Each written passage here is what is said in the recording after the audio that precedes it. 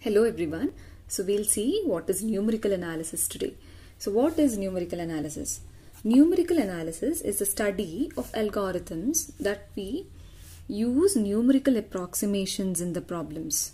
Okay, that means we approximate few values and predict few things. Say for example, we have weather predictions.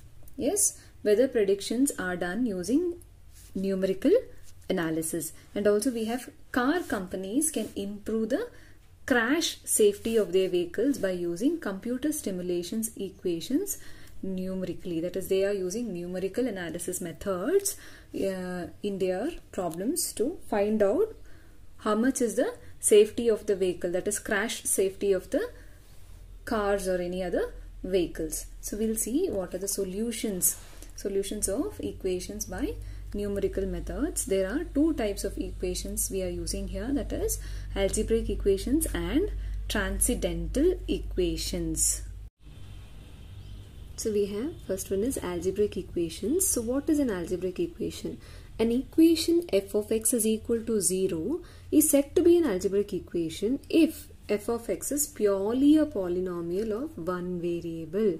That means you are supposed to have only one unknown variable. Okay, that is, here you have an example, x square plus 2x plus 3 is equal to 0. So this is an algebraic equation. So you can give many examples, say 6y square plus 2x, 6y square plus 2y plus 3 is equal to 0. So you can create many examples. Say we'll take one more example.